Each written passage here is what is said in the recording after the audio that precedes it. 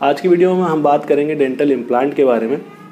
काफ़ी समय से रिक्वेस्ट आई थी कि डेंटल इम्प्लांट के बारे में कुछ बताइए, तो इस वीडियो में हम देखेंगे कि डेंटल इम्प्लांट होता क्या है, किन किन कंडीशंस में ये ट्रीटमेंट आप करवा सकते हैं, इसके बाद ये ट्रीटमेंट होता कैसा है, इसमें कितना समय लगता है पूरा प्रोसीजर होने में, और कॉस्ट कितना होता है, इसका जो खर्च है लगभग कितना खर्च इस ट्रीटमेंट में आ जाता है।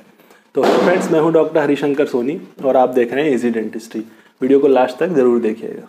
तो सबसे पहले समझते हैं कि डेंटल इम्प्लांट होता क्या है। तो डेंटल इम्प्लांट जनरली अगर हम समझे इजी लैंग्वेज में, तो एक स्क्रू जैसा स्ट्रक्चर होता है, एक डिवाइस होती है जिसको आपकी बोन में फिक्स कर दिया जाता है, बोन में अटैच कर दिया जाता है और इसके ऊपर फिर आपको आर्टिफिशियल टूथ दे दिया जाता है। ये एक परमानेंट ट्रीटमेंट है, फिक्स ट्रीटमेंट ये होता है, लेकिन ये नॉर्मल स्क्रू नहीं होता है। ये एक नोबल मेटल का बना होता है, टाइटेनियम मेटल का बना होता है, जो कि आपकी बॉडी के लिए बिल्कुल भी हार्मफुल नहीं है, बिल्कुल भी नुकसानदायक नहीं है।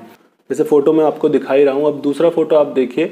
जनरली पूरे जो ट्रीटमेंट है, इम्प्लांट ट्रीटमेंट है, इसके 3 पार्ट होते हैं। पहला डेंटल इम्प्लांट, जो कि आपकी बोन में लगाया जाता है, फिक्स किया जाता है।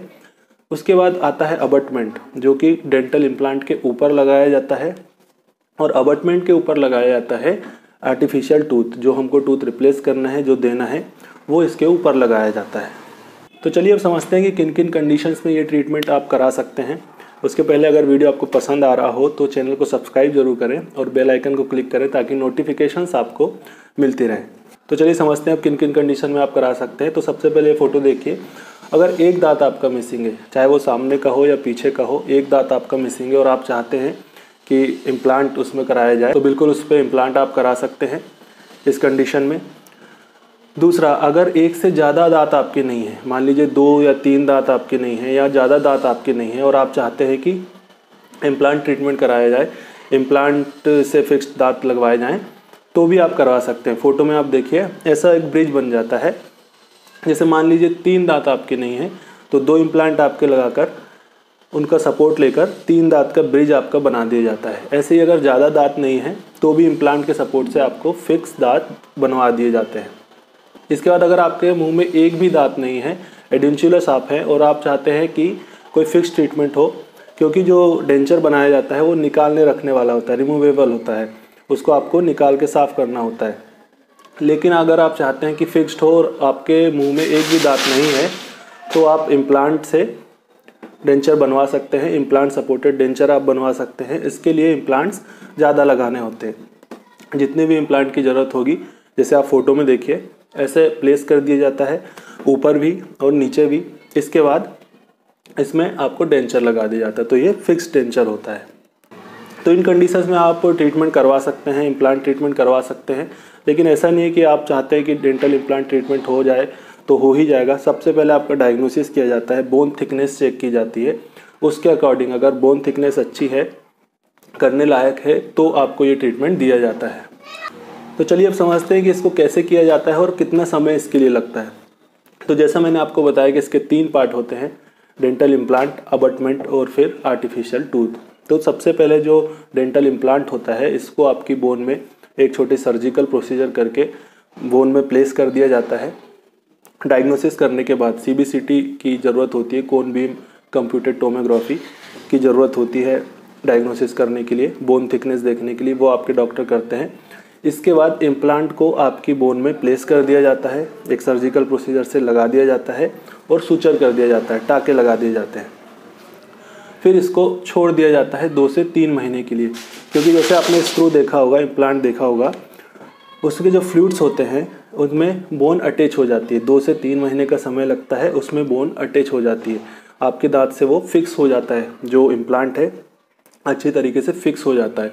जब ये फिक्स हो जाता है 2-3 महीने के बाद, तब इसके ऊपर अबटमेंट लगाया जाता है। जैसा मैंने आपको अबटमेंट के बारे में बताया, तो इसके ऊपर अबटमेंट लगाया जाता है इम्प्लांट के ऊपर। अबटमेंट होता है सपोर्ट के लिए, जो हम टूथ रिप्लेस करेंगे उसके सपोर्ट के लिए।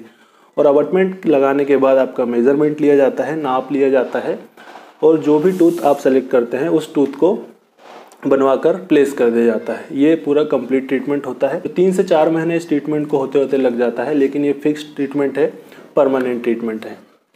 तो अब बात कर लेते हैं इसमें कॉस्ट कितना आता है, इसका खर्च कितना होता है। एक इम्प्लांट की हम बात करेंगे कि जैसे कि ये सबसे एडवांस ट्रीटमेंट है, परमानेंट ट्रीटमेंट है। इसमें जो डायग्नोसिस अच्छा चाहिए होता है, टाइम ज़्यादा लगता है।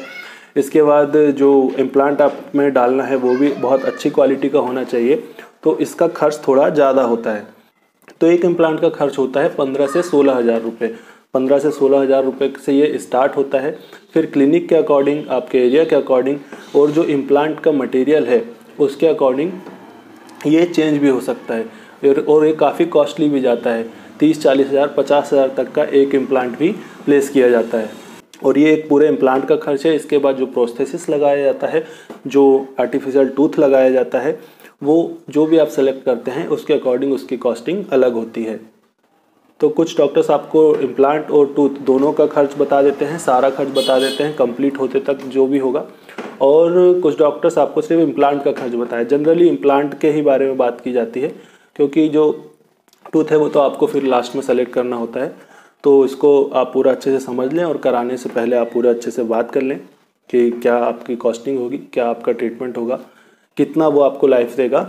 उसके बाद आप ये ट्रीटमेंट करा सकते हैं। ये काफ़ी अच्छा एडवांस्ड और परमानेंट ट्रीटमेंट है। तो इस वीडियो में इतना ही। होपफुली वीडियो आपको पसंद आई होगी। अगर ये आपके लिए हेल्पफुल रही हो तो इस वीडियो को लाइक ज़रूर करें, शेयर करें अपने फ्रेंड्स के साथ, फैमिली के साथ, ताकि उनको भी इम्प्लांट ट्रीटमेंट की जानकारी हो। और कमेंट सेक्शन में आकर बताएं कि किन टॉपिक्स पर आप और अधिक वीडियो देखना चाहते हैं। जाने से पहले सब्सक्राइब करना ना भूलें। जल्दी मिलते हैं नेक्स्ट वीडियो में। Thank you friends.